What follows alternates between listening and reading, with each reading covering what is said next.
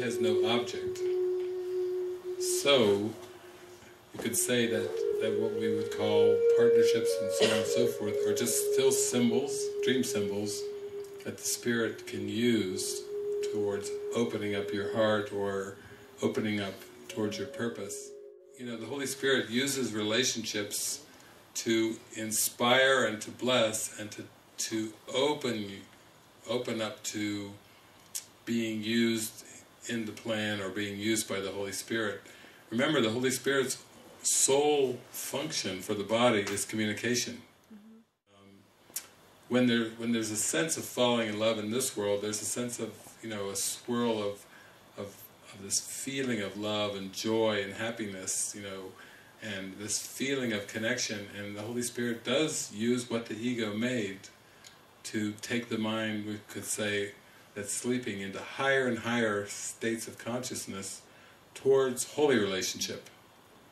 But holy relationship really, as you go deeper into it and deeper toward it, you start to realize that it's really reflective of our relationship with God. It's really not interpersonal. God is no respecter of persons. All the rules of the world, the ego tells you how to be in relationship. Don't say this and don't do this and don't hurt their feelings and, put on a good face and make a good impression, this and this. But when you really join together in purpose, that's kind of symbolic of wanting to go back to the one, we'll say, who really knows your greatest good. The Holy Spirit always knows in any circumstance, in any situation, what's most truly helpful.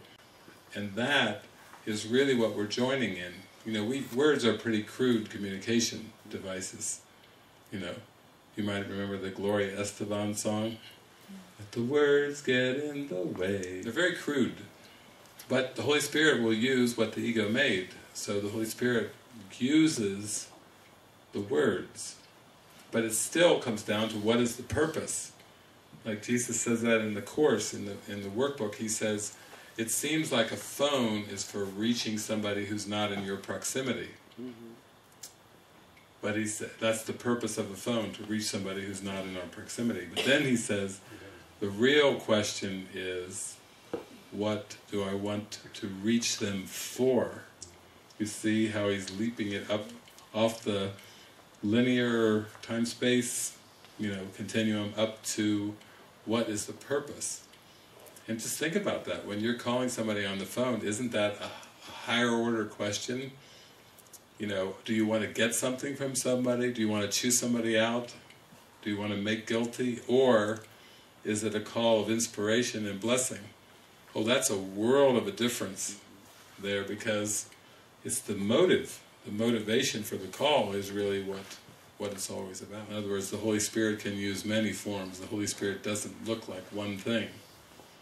The Holy Spirit isn't male or female, the Holy Spirit isn't young or old, and doesn't have this form or that form. It's just this presence that can use the symbols of the world. It could be angels, it could be friends, you could call them mighty companions.